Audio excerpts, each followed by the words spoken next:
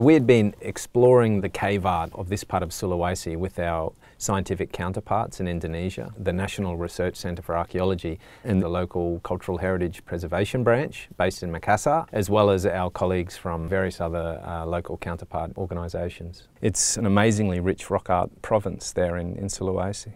This cave is in a really well explored area. You know, our teams have been through there a million times, and then one day, one of the guys just looked up and noticed what seemed to be an entrance to a high-level cave, climbed up a fig tree root to investigate it, and then bang, there's this incredible new rock art site in there that's essentially like nothing we've ever seen before in this entire region.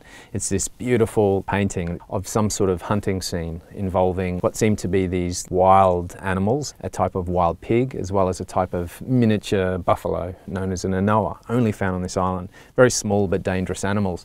Amongst this group of animals running across the cave wall, essentially, you can see a whole group of these tiny little hunters, which at first we thought, wow, these look like little people hunting these animals. But when you look closely at them, you can see that the figures themselves have been portrayed as part human, part animal creatures. They're what we call therianthropes.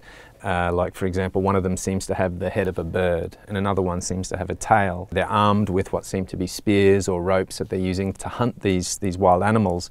It's suggested to us this extraordinary scene shows some sort of story or myth. From what we know, here it's complex, it's fully complex, and it could be linked to like spirituality. Exactly. We had never seen anything like that at all anywhere in Sulawesi, so we were stunned by the implications of this image.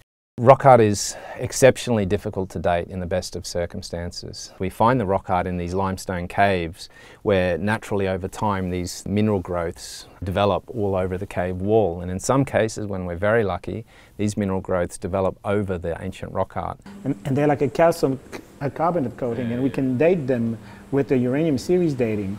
So essentially we can date when those cave popcorn formed on top of the painting, so it provides us with a minimum age. So that's why we can say that this panel here is at least 43.9 thousand years old. So it could be much older than that.